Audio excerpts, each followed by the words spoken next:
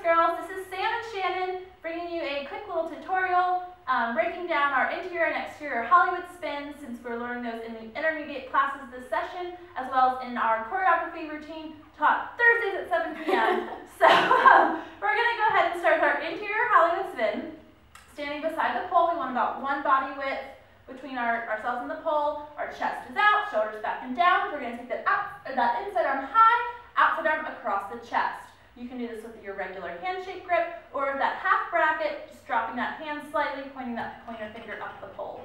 So we're going to be stepping forward with that inside leg, swinging with the outside leg. As we lift the body, we want to really use those arms to push away and create some space between ourselves and the pole. So for that interior spin, we're going to have our inside ankle hooking. So we're going to step, swing, lift. That inside ankle is going to hook, running up that knee, and that outside leg is going to be extended to the side, toe pointed down. You really want to hold it out there as long as you can. So here is the whole spin in full motion. Inside arm high, outside arm across the chest.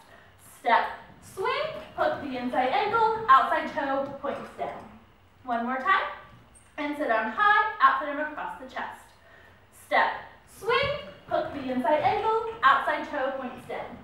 And again, make sure you're lifting, pushing that body away. When we take it to our exterior spin, we're going to be hooking the outside ankle, and that inside leg is going to be extended to the side, toe pointed down. Our hands stay in the same position, so don't even worry about that. So again, standing beside the pole, tall and proud, inside arm high, outside arm across the chest. Exterior Hollywood. Step, swing, hook the outside ankle, inside toe points down. One more time.